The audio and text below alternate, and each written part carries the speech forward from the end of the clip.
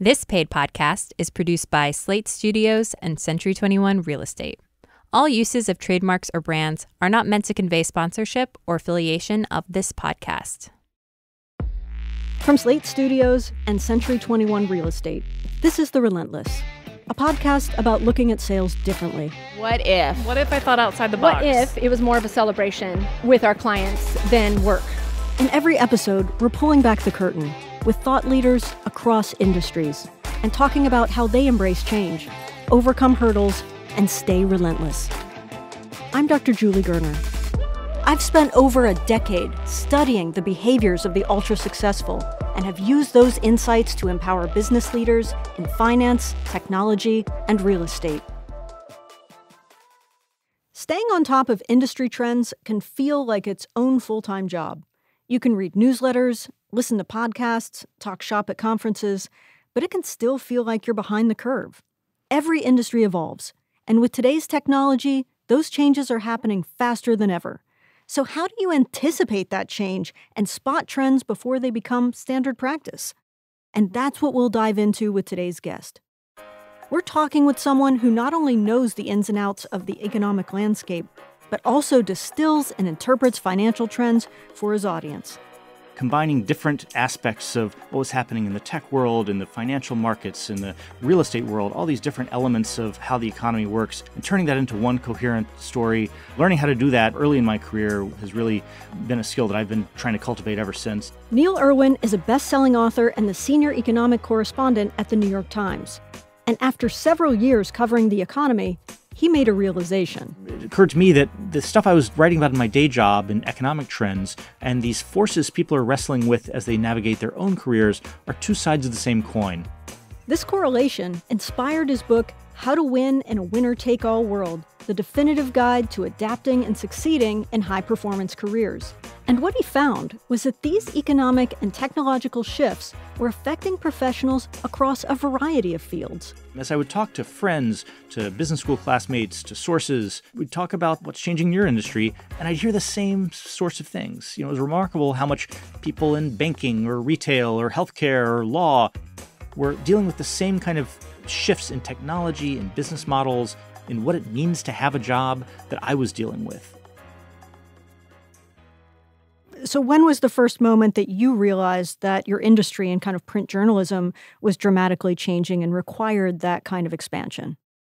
It's funny. I started in the newspaper business in the year 2000. So it seems like a different era. When I showed up as a summer intern at the Washington Post, there were all these people around who had been doing the exact same job for 10 or 20 or 30 years.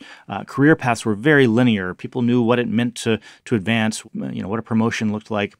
And what was already starting to happen then, but we didn't see it yet, was really the ground shifting beneath our feet with the entire economic model of the media business. And by the time we entered the kind of crisis era, 2007, 8, 9, it wasn't just that the economy was in free fall, it was also that our business model was in free fall. And it was becoming clear that the web, digital media was not just the future, but increasingly the present. And, it's funny seeing, people I worked with 20 years ago who has had kind of long, vibrant careers and who has had to retire prematurely or take a buyout or move on to something different. There are common threads in those people who have had those thriving, successful careers, and it's the people who were able to drive that change, embrace that change, as opposed to be victims of it. One of the things that a lot of people struggle with is how do you stay on top of trends so that you can be successful in the industry that's shifting beneath you? Yeah, it used to be only CEOs, people in the executive suite had to worry too much about the competitive landscape, technological changes. Now that's everybody's job. You can't just sit around and be a victim of whatever change happens in your industry. You want to see around the corner, see what direction things are going, drive that change, be the initiator of it, and at a minimum, kind of understand where things are going and how you can position yourself to do well in that evolving world. What tips or advice would you give to people across different industries, like salespeople, entrepreneurs, those in real estate? How can they pinpoint trends or begin to examine trends more effectively in their own field? You can start with just the general purpose media, general mass media, especially business media. If you read the Wall Street Journal, the New York Times, the Financial Times, Bloomberg, you follow what those publications are writing about your industry, you're learning a lot. Same with any kind of trade publications that follow your specific industry. That's a first step. I think it's amazing how much good information is out there from kind of thought leaders, executives, consultants, people who are really engaged at the high levels of different industries through social media channels, through Twitter, through LinkedIn. If you find the people who are really influential, know what's going on in your business, follow them through these different channels, you can learn a lot. If you are able to obtain analyst reports, consultant reports, sometimes those can be hard to get if you're not, spending a lot of money. But if you have access to those, some of them get published online, you can really see around the corner, see what's happening. So what I'm hearing from you is really there has to be a lack of complacency, that you have to kind of really go out there and seek it. Yeah, I think it's hard to do it if you view it as drudgery. What I'm describing, it is a lot of work. It is a job on top of your day job. It's keeping track of an entire industry, an entire kind of competitive landscape. And it's a lot easier if you kind of embrace that and have fun with that. And I think it's harder if you're kind of checking boxes and just doing things in a dutiful way.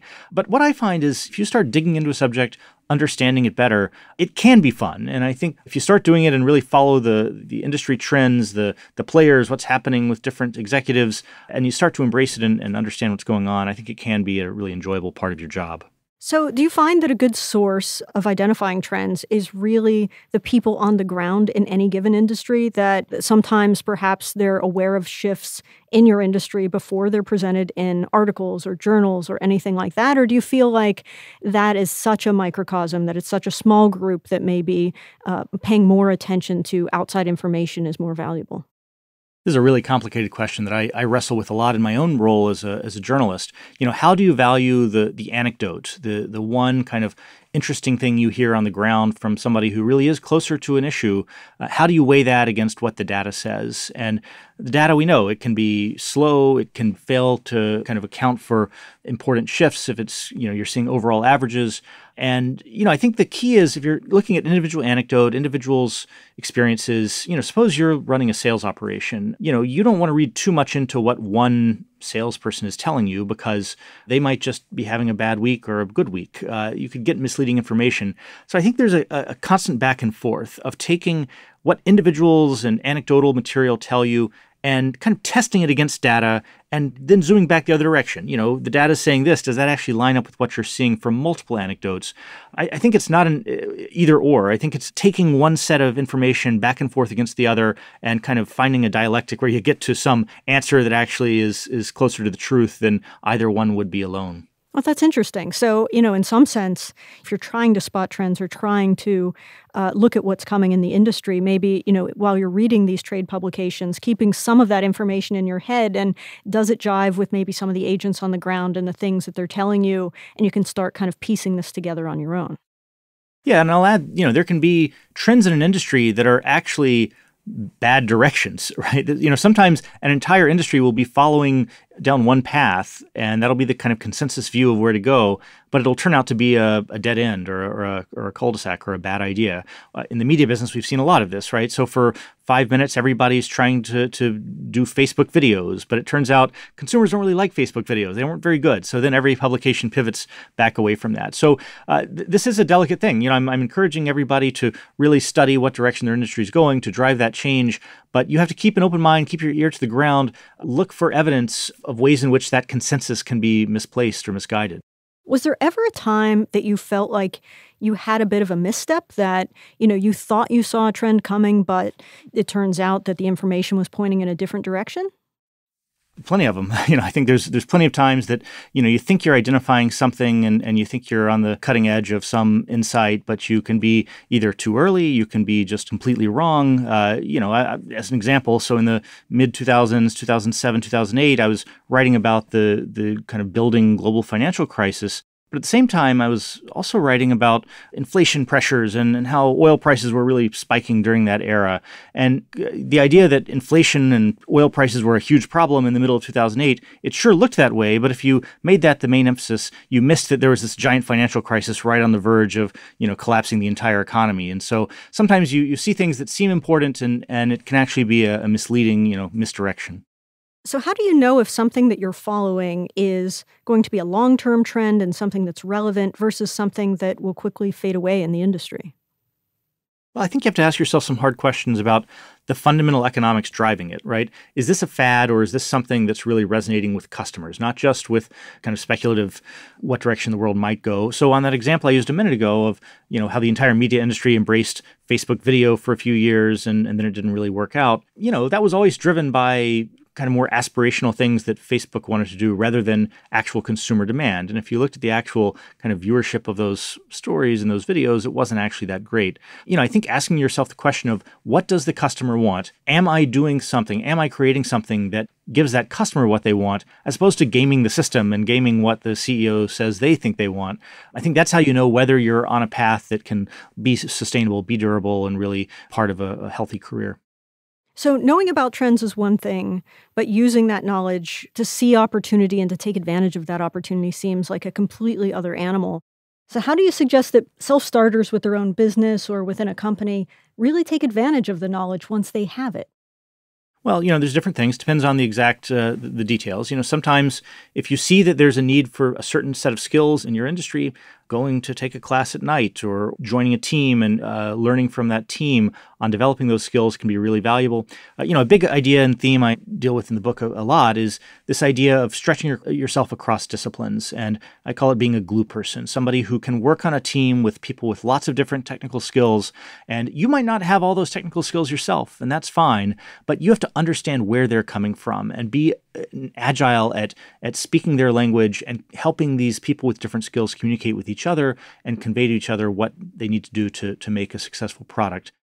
But stretching across disciplines doesn't come naturally to everyone. So what advice would you give to that person who's taking the first step in mid-career when they've been doing something in a very similar way for a very long time? I think the more you do it, the easier it becomes. Adaptability is a skill in and of itself. If you do it a lot in your 20s, it becomes easier to do it again in your 30s, 40s, 50s, 60s. So mid-career, there, I think the question is, if you're somebody who comes from a sales background and you need to enhance your kind of technological skills, can you embed with a team? Can you ask somebody on the engineering side of your organization to show you how they work and how they create what they create?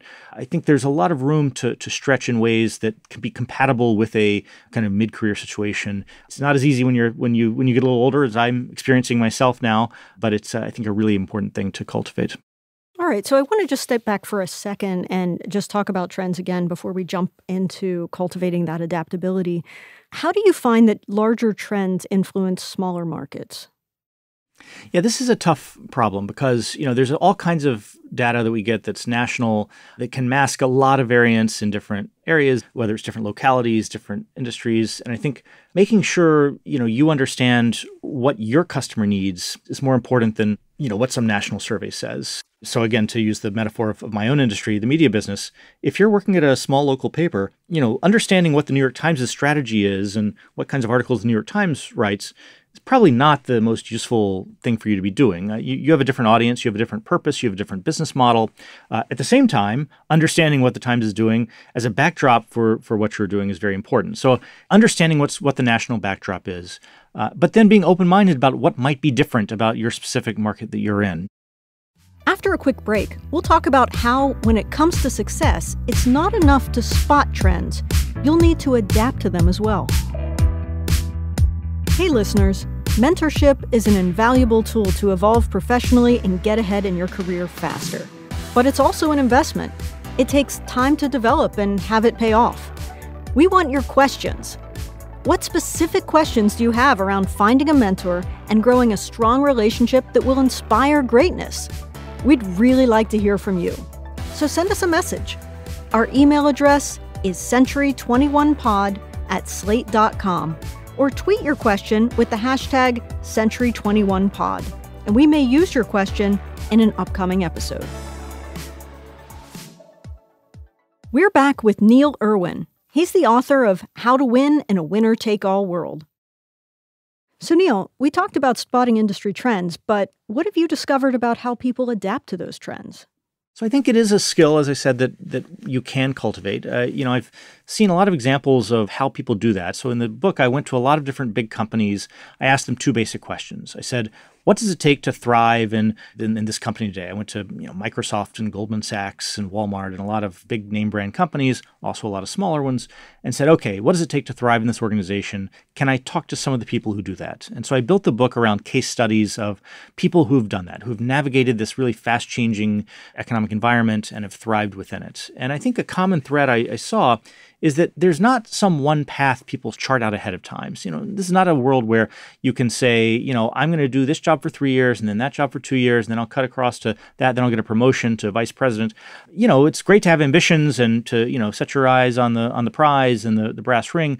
But the idea that you can sit out when you're young and plot out what it's going to look like is not the way it works. The way it does work is, as you move along, you might not know exactly where you're going, but you know that you're always gaining different types of experiences so that you're positioning yourself no matter what direction the business evolves, that what other opportunities might arise, that you're well positioned to seize them, drive them, take advantage of them. And that's what differentiated the people who have really thrived in this fast-changing world versus those who have struggled. So considering that the way we do everything, including business, is changing because of things like digital technology, how can we use that technology to our advantage?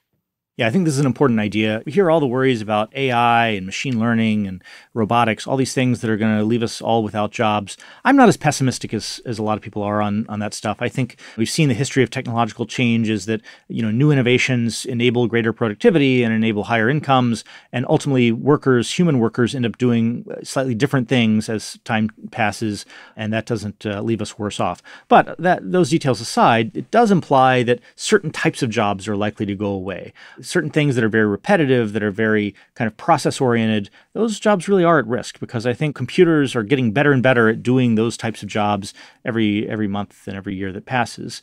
So I think asking yourself the question, am I just executing some process or am I really delivering value and insight to this business and pushing it ahead is an important question to ask. And if you are in that kind of more process-oriented role, figuring out how to stretch yourself and push yourself into the area where you are applying human judgment to making decisions, that's a really valuable way to try and evolve your career. So could you give me some examples of the repetitive jobs that you think are more likely to be affected versus others?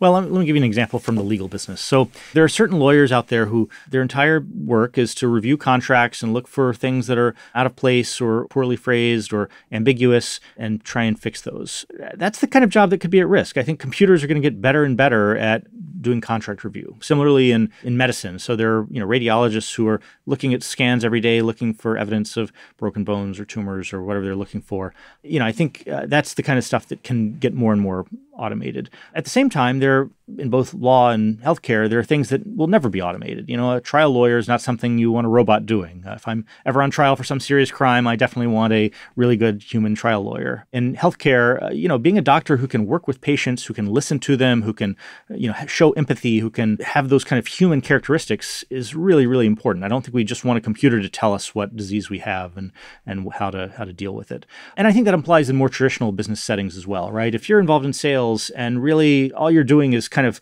filling out forms and passing them up the chain, you're not adding much value. But if you're the type of salesperson who's really helping the customer decide what they need, guiding them toward a decision, really showing human empathy and helping them make the right decision, then you do have a greater future than the other type.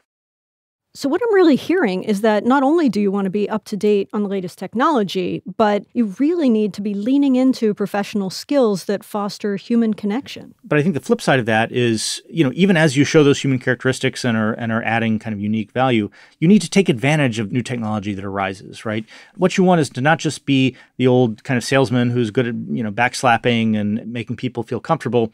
You also want to understand what the latest analytics are showing, and you need to understand what the data is telling you about how to find customers, how to, what might be uniquely valuable for them. So there are ways in which even applying kind of more traditional values and what it means to have a good job and combining that with the modern analytics is a really valuable skill.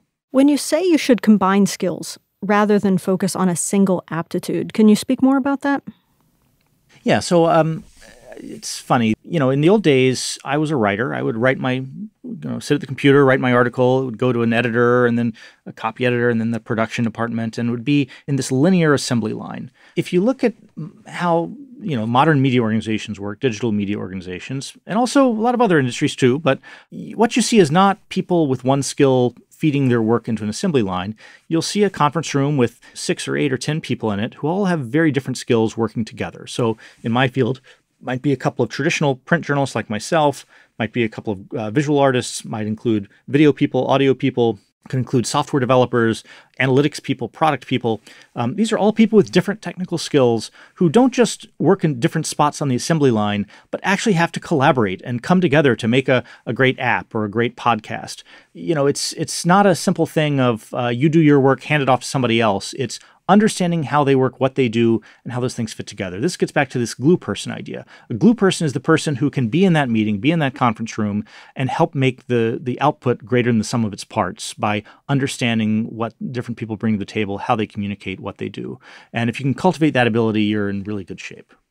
So how exactly would an entrepreneur begin going about thinking how they might diversify their skill set? So I think it's understanding where they might be weak and kind of leaning into that and developing those skills. Maybe it's you come from sales, you want to understand the kind of high-level marketing strategy or management. How do you manage a team of people? These are all things where, there are classes you can take. There are teams you might embed on. Even just, listening to podcasts, listening to interviews with people who do those things well and understanding it can be really valuable. I think the key is identify those things, be deliberate about it, be thoughtful about it. And you don't want it to happen by accident. You don't want it to happen just out of dumb luck. You want it to happen because you realize you need that expanded horizon and you're out there to try and get it. I love your notion of being really strategic about it. Do you have any real life examples where having diversified experience really made the difference? So I have a case study in the book about a guy named Dan Eckert, who's an executive at Walmart now. And he was kind of evolving his career in this really roundabout way. It was a little random. He was in the Marines, then he was, in a consulting firm, and then a startup that ultimately failed. And he was struggling, but then he ended up in the banking industry and, realized that all the work he'd been doing did give him some exposure to lots of different areas.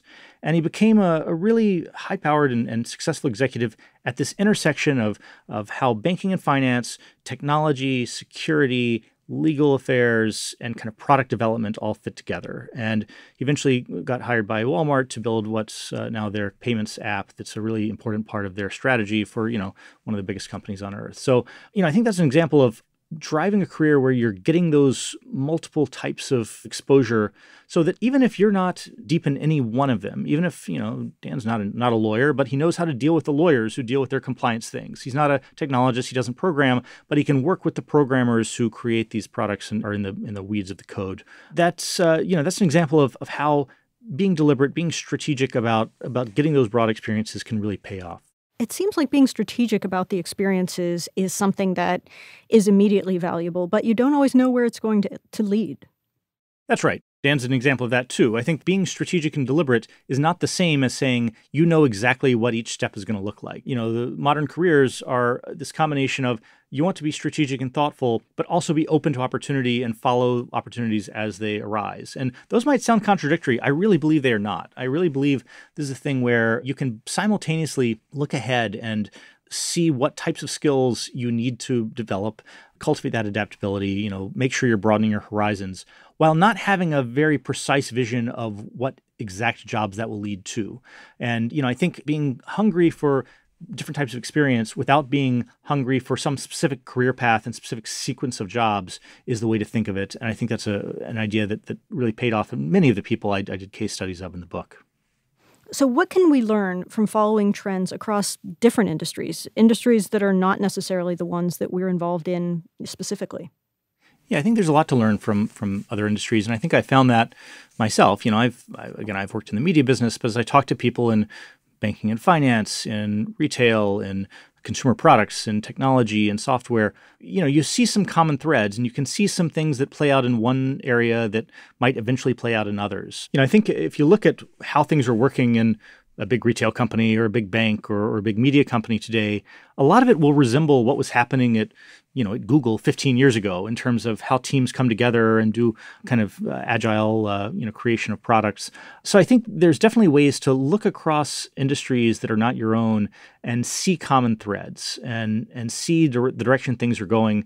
That's true even within an industry, right? So if you're trying to figure out what skills you need to acquire, think about in your own industry, what are the most innovative firms? What are the most forward-thinking firms? and then go to their job board, right? Go to the job listings of that firm and see what they're hiring for, what they need. Not because you necessarily want to go work there, but because if the most innovative company in your industry is hiring for X skill, maybe it's time for you to start developing X skill to look a little bit down the road.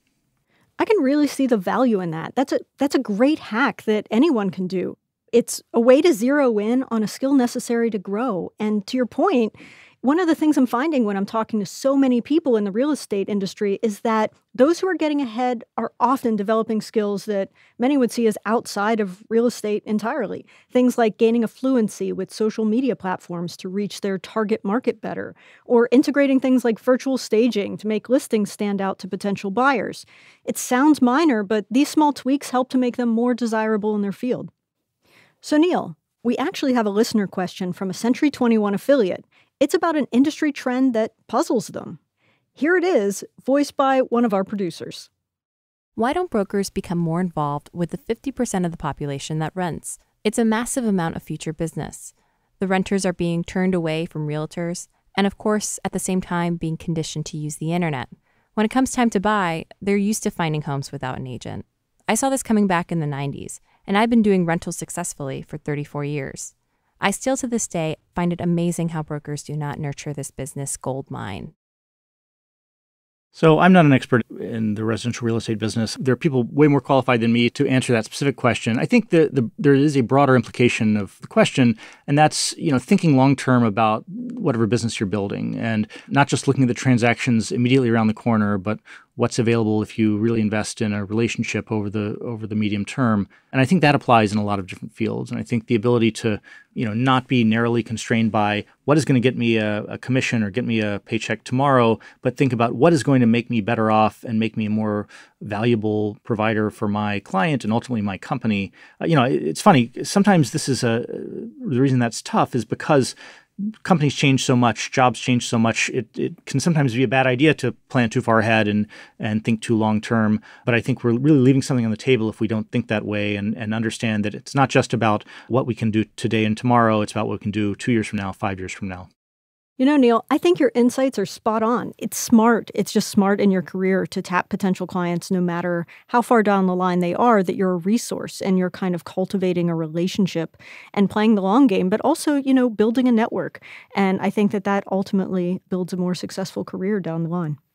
One of the things that we ask everybody who is a guest on our podcast, how do you define relentless?